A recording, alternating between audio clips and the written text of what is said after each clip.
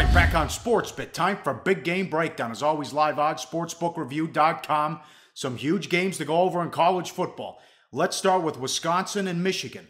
Michigan at home, 10.5, 44.5 the total. The quarterback change, I like Hornibrook a lot better than Bart Houston. I don't know what Chris saw watching practice for almost 2 months that he thought, let's go with Houston.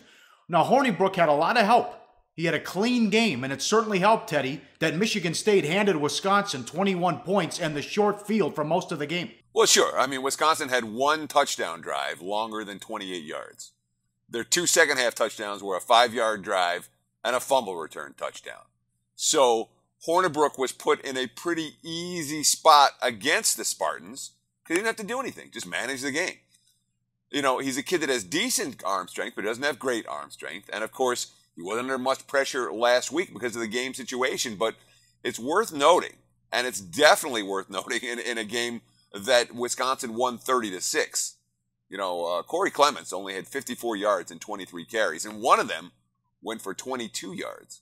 So on his other 22 attempts, he gained just 1.5 yards per carry. That's not what you want to support your young quarterback on the road.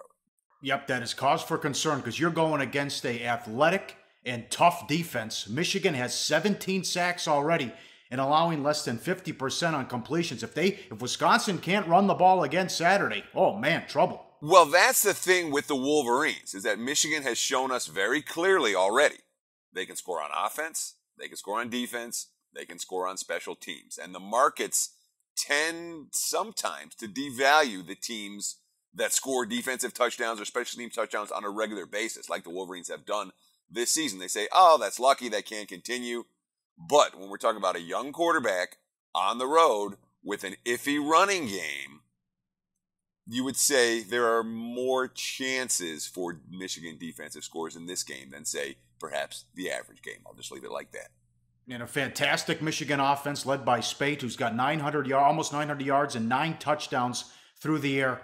Is this a public perception of Michigan? Is this wise guy? Remember, they were like 6-1 before the season started to win the title. It's an avalanche of Michigan money. Yeah, I mean, the wise guys love this Wolverine team. No question about it. They have been power rated as a top 5 team nationally from day one this season. And that hasn't changed in this ball game.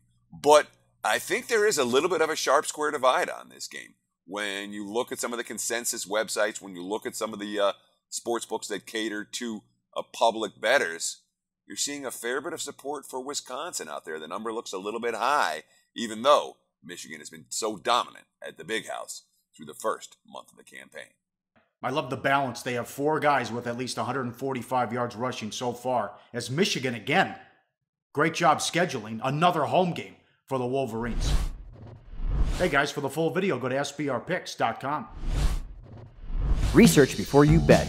Be sure to check out SBR Picks for the best game predictions, breakdowns, and much, much more.